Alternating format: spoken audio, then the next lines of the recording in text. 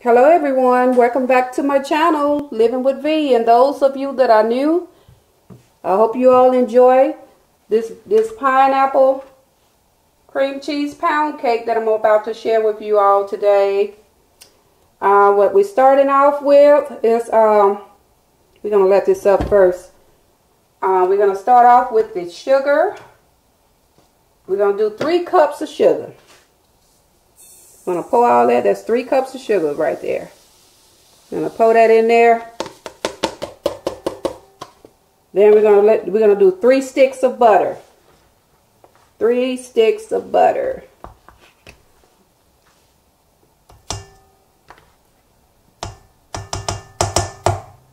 Three sticks. All of this is 3 sticks.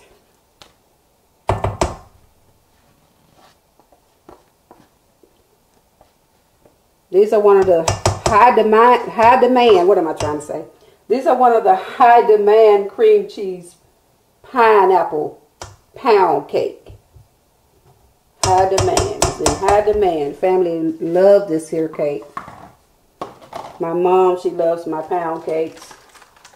And we're going to add in 6 ounces of cream cheese. We're going to leave this extra cream cheese out. And then we're going to put we're going to churn all of this together.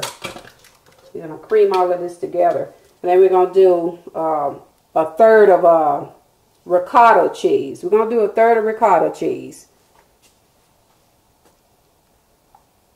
This amount to be a third.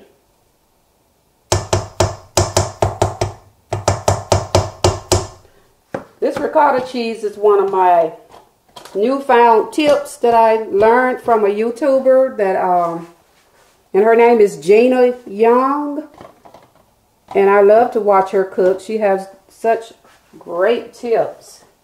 All right, we're going to churn all of this. We're going to turn it on low speed first. We'll churn all that together.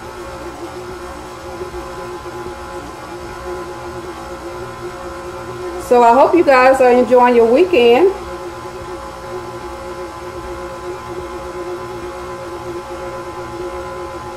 Okay.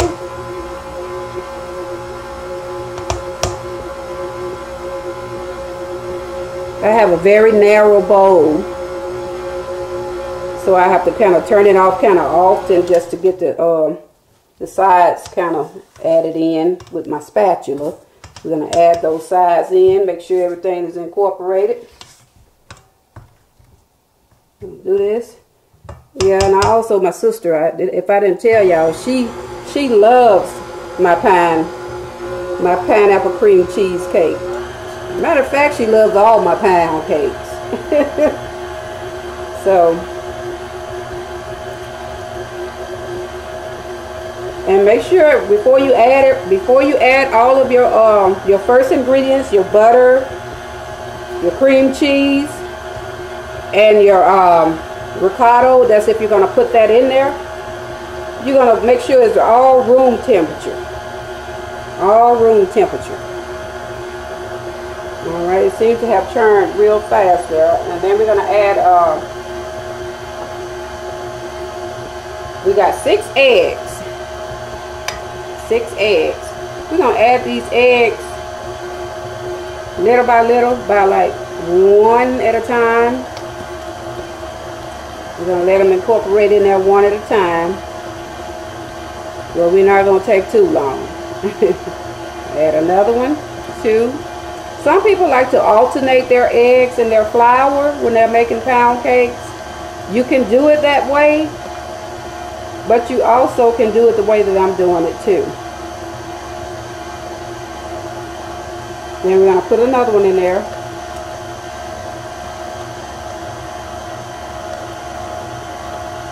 And we're going to drop another one. Then we're going to leave these 2 eggs here for later. Alright, we're going to come with a vanilla flavor. We're going to do 2 teaspoons of vanilla flavor.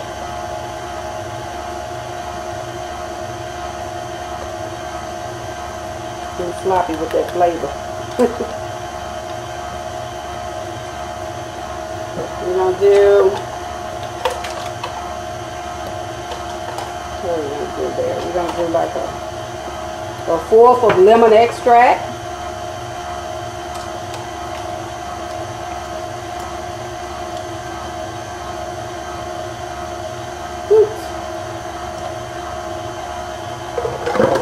Alright. That going there. And here come the pineapple. We're going to do all the liquid ingredients first.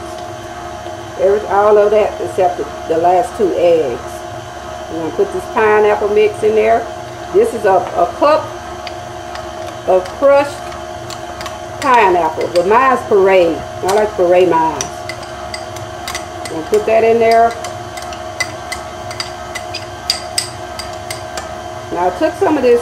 I might have taken about a teaspoon and a half of this crushed pineapple, and I'm saving that for my icing.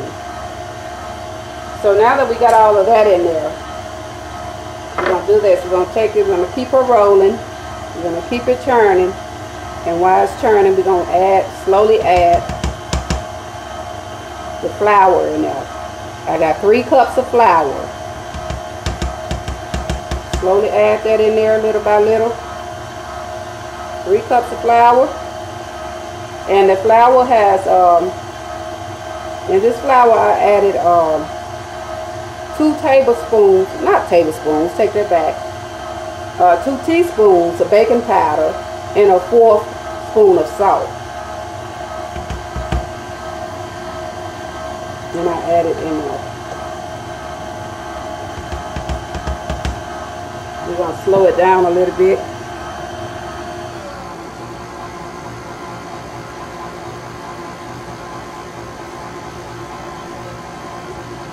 Don't try this at home. Don't stick that spatula in there at home, because when you stick that spatula in there, that blender gonna take it. Who all had that accident before?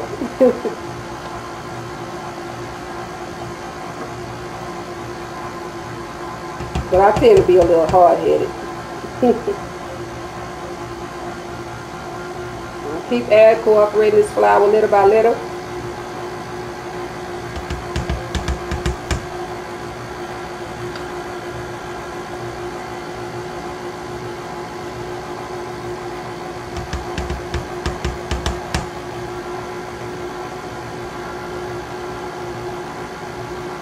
Keep adding.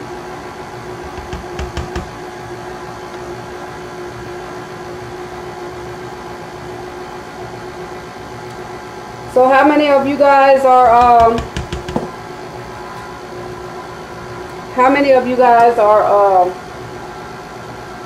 Zooming with your friends and your family? Guess what? I am. I Zoom with my Christian meetings and everything.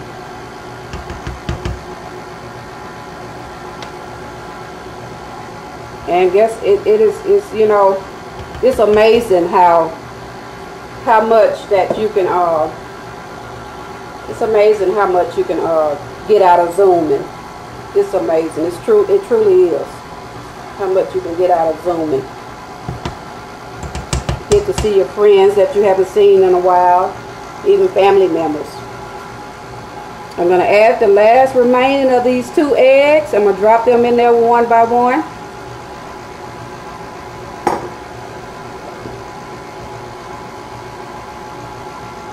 I'm going to turn this blender up a little bit so I can whoop those eggs in there.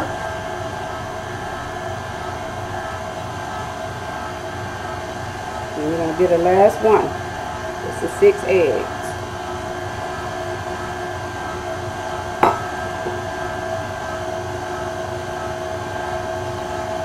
Turn it down a little bit.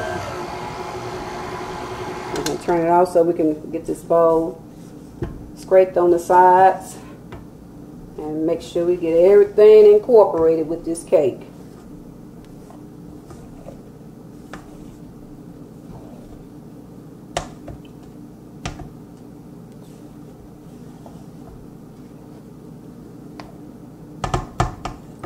like I was saying earlier, I hope you guys get to enjoy the this weekend. I really hope you all do, because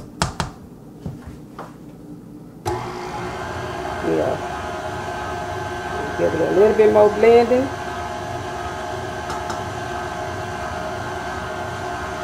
You don't want to do too much blending. Alright, we're going to take this cake out. I'm going to dip my little clean washed hands in here and see if I can taste this.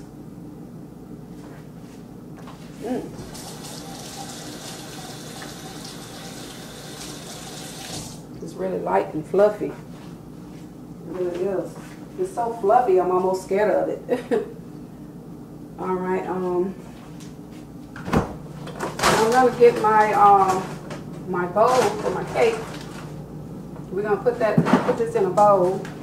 I didn't want to really touch this bowl. But as we go, I'm going to put it in a bowl. And, oh, I didn't even add all my flour, incorporate it in there. We're going to do that because we can't go like that. Just a little bit of it. Let it cook in there. Cook in there. Let it churn in there. And that mix.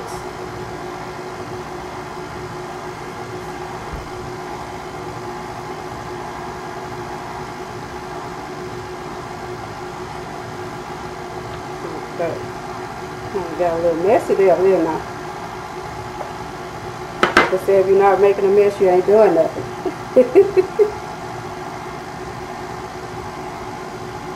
Excuse my imperfections, everybody. Alright. Alright, what I did now is I took this is my pan here. I took it and I took this pan here. I'm trying to get it where you guys can see what I'm doing, but I don't want to mess the camera up. So I'm going to take it around right here. I took this pan and I sprayed it. I sprayed it with Baker's Joy. Sprayed it with Baker's Joy. I'm just knocking stuff down with Baker's Joy.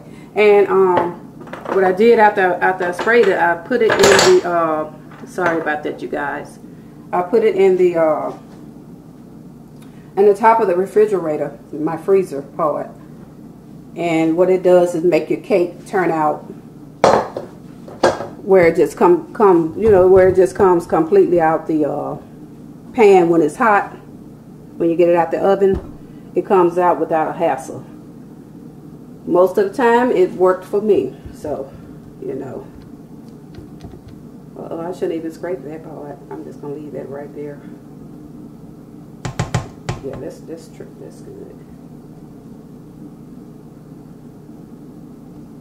Get that pineapple juice and stuff. Yeah. Okay.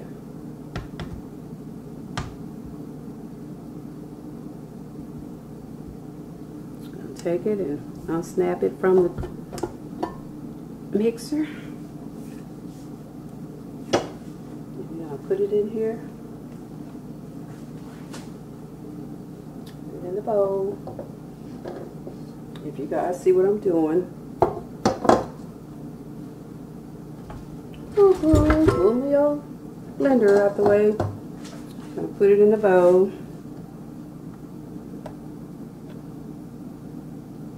I'm gonna turn that bowl around.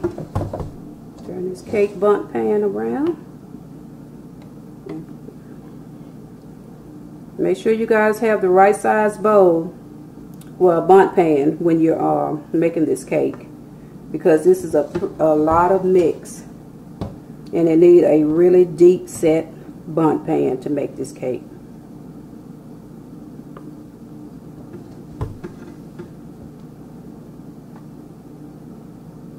Turn the bowl around again.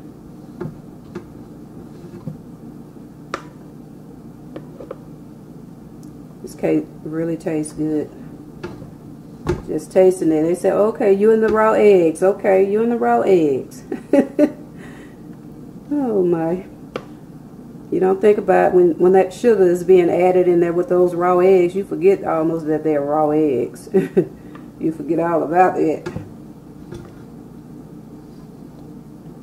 It just takes over that taste. It's like when you were a child, you know, that medicine nasty. What they do, they mix it with a little sugar. Okay, you guys, what I'm going to do is right now, from here on out, I'm about to put my little ditch in the middle of the cake so that it can, when it rises, you can have that little crack in it. It'll give it some pressure to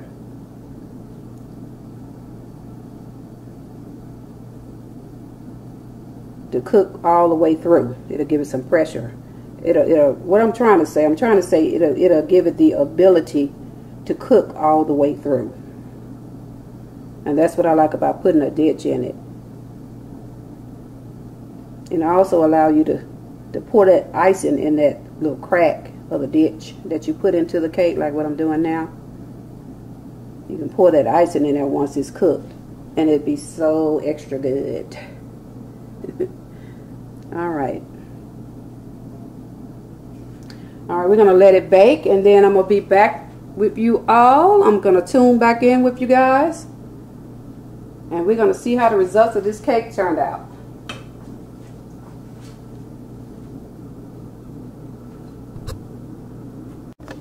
Hello, you guys, we're back. I'm back, and I want to show you all the results of this cake. Isn't it beautiful? It's just beautiful how it turned out. It's amazing. Yes, it is so beautiful, and it's so luscious looking. Wow. And you see that ditch pattern I was telling you guys about before I came to my next little thing? While this cake was baking, what I did is made the icing for it, and I have 2 cups. I used 2 cups of I'm gonna put that icing, lay that icing down in that little ditch right there. And what I made it with was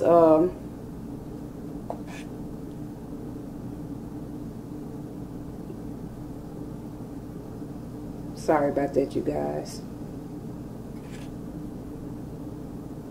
I made it with 2 cups of powdered sugar, 1.5 teaspoons of crushed pineapples, 1 teaspoon of vanilla, and 1/4 of lemon extract flavor, 4 spoons. And what I like to do is, and I also put a teaspoon of milk in it, and a tablespoon of butter. But I just like to lay that icing on the top of this cake and just let it just roll to the sides.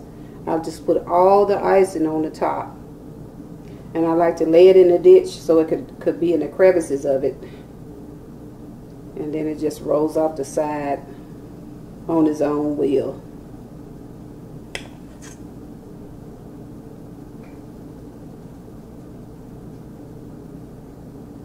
I fills it up on the top until it just rolls off the sides. And if y'all decide to try this cake,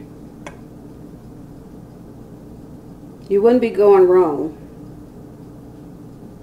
You decide to try it, you wouldn't regret it. Because it is so good. You know, I can't say nothing. There's nothing else can really explain how it is. It's just good. I'll help it fall off the sides a little bit.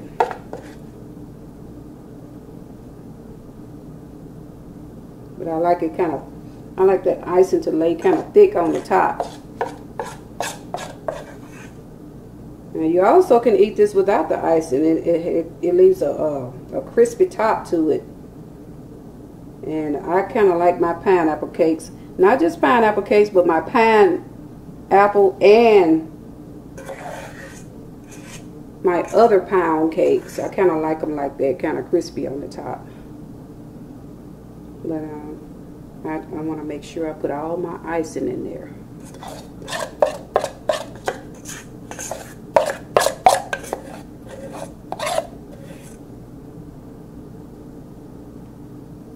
For some reason, I feel like when that icing rolls on the side,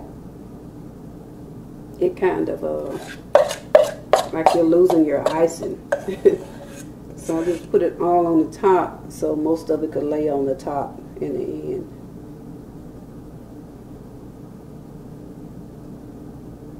Okay. Oh, that looks so luscious, you guys. Do y'all think that I'm gonna let y'all leave my channel without me tasting this cake? I got to taste it. I'm pretty sure y'all want me to do it too. But it looks so good. It looks so good. I have to taste it. It looks so good.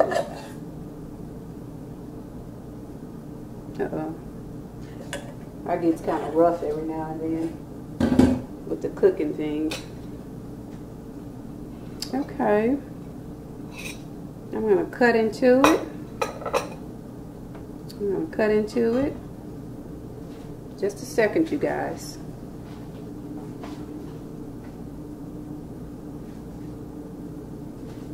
Okay, I'm back. I'm gonna cut into it. Wow. Now I'm gonna cut on the other side. It's kind of crumbly because it wasn't too long out of the oven, so I'm gonna do this. All right, that looks that looks so good. I just couldn't wait till the next day, and I think I'm guilty of that a lot.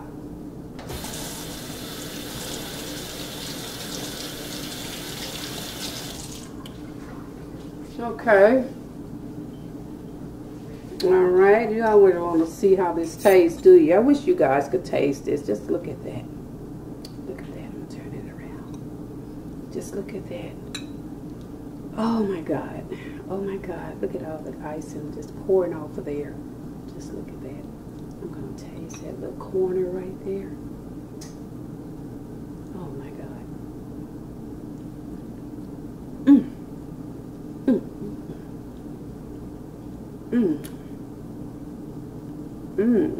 So moist, so flavorful. It's great. I'm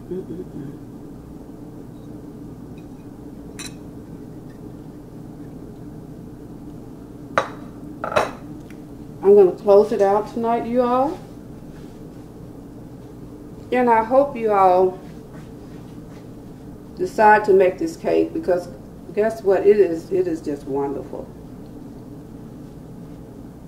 And do not forget to subscribe. If you like my channel, subscribe, comment, and share with other social media programs. And also turn your notification bells on if you want to tune in to more of my vlogs. You guys have a good night. And once again, like I said, I hope you guys enjoy the weekend.